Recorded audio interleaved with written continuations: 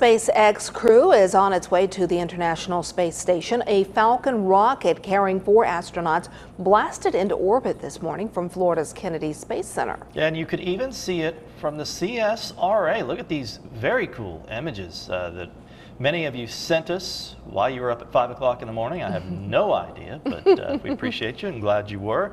We got images all the way from Aiken County to Glasscock County and everywhere in between. All look very similar, much like that right there. And so it was the SpaceX launch that you could see from the CSRA.